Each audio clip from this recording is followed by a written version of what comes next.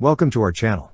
Don't forget to subscribe and put likes, because your support is important for us. And here we go. Allegations of significant misuse of intelligence surfaced against Germany following revelations of British soldiers aiding Ukrainian forces in deploying long-range Storm Shadow missiles, as reported by Joe Bars in The Telegraph and Alessandra Scotto di Santolo in the Daily Express. German Chancellor Olaf Scholz, in a statement on February 26, declared Germany's decision against sending Taurus missiles, similar to the British/French Storm Shadow/Scalp, to Ukraine. Scholz cited concerns that such action would require ground support by soldiers, potentially entangling Germany in the conflict. His decision stemmed from the involvement of British and French soldiers with their missile systems and its potential ramifications for Germany's role in the conflict. Former chairman of the Commons Defence Committee, Tobias Ellwood, criticized Germany's disclosure of UK support in Ukraine as a diversion from its own reluctance to provide long-range missile assistance. Ellwood warned that Germany's actions could be exploited by Russia to escalate the conflict. In response, the British government confirmed on February 27 the presence of a small number of British soldiers in Ukraine, primarily engaged in medical training.